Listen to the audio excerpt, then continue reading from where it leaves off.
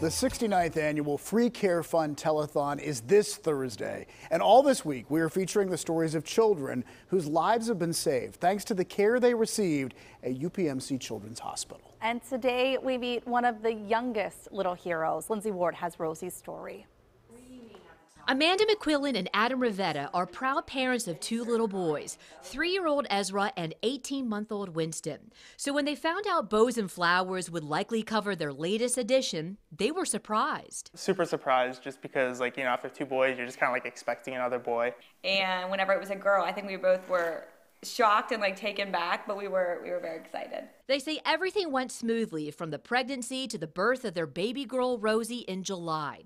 But when they came home from the hospital, the initial time spent at their Coraopolis house as a family of 5 was cut short. When she was less than 2 weeks old, Amanda began to notice something was off about Rosie while giving her a bath. She was just twitching, it was kind of something little in her arm, nothing too crazy, just a little twitch. The couple brought their newborn to the pediatrician where the twitching stopped. But when they came back home, Rosie's condition worsened. They packed what they could and took their daughter to the ER at UPMC Children's Hospital of Pittsburgh. I think at that time we were trying to convince ourselves better safe than sorry. Better to go in and get it checked out and them say everything's fine and just come on home like it's a normal day. So what they thought was going to be at most a one-day visit turned out to be a 22-day stay at the hospital. During that time, Rosie had numerous tests, including an MRI. Her brain and the lining of her brain was swollen. So if you had acute meningitis, the brain swelling is swollen, and if you have acute encephalitis, your brain is swollen. Unfortunately, she had both. At the hospital, Rosie continued to have seizures and had to be put on a ventilator.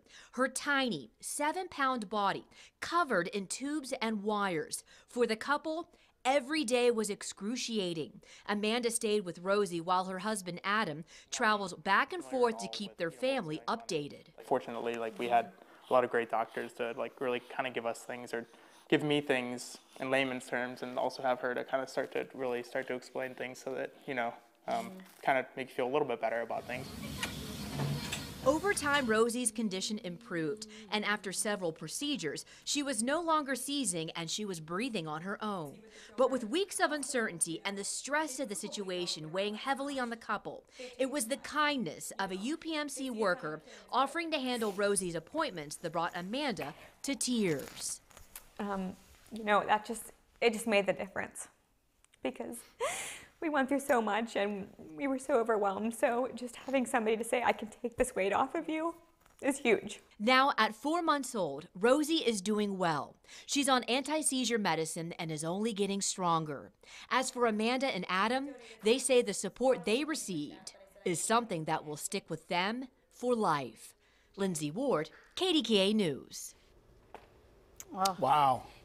For them to trust their instinct too. They have 2 other kids, and it's a big deal to take your kids to the ER, to go with your gut and go in. And so thankful that the family was able to get that care. Yeah, and once again, it brings us back to what a fantastic resource Children's Hospital is in our area, that we were able to tell a story like that.